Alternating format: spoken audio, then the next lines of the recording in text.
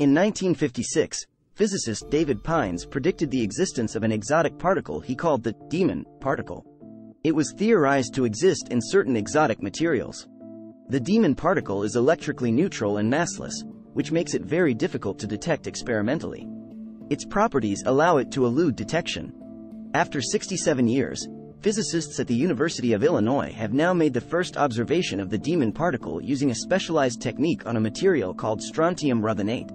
The detection was accidental. The researchers were not originally looking for the demon particle, but their technique directly excited the material's electronic modes, allowing them to see evidence of the demon. The demon particle is thought to play an important role in the behavior of many metals. Now that it has been detected, researchers can study its properties and effects. Its detection validates the theoretical prediction made by David Pines over 6 decades ago in 1956.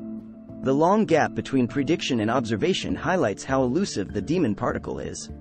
In summary, this is an exciting discovery 67 years in the making that should open up new areas of research into exotic particle physics and condensed matter physics.